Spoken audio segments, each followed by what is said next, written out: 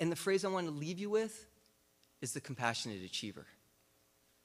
Because if you've been following any research lately on education, you have to have seen the new Harvard study that came out about a month and a half ago that shows you that nearly 80% of the students, K through 12, that they surveyed, ranked achievement and their own happiness over caring for others. That's out there. It's MCC, Graduate School of Education at Harvard, if you want to go look that up. That frightened me because what are we creating? Are we creating self-absorbed achievers?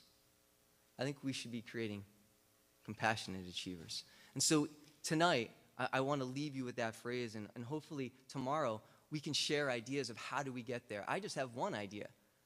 There are many ideas out there, and let's network together. Let's make them stronger.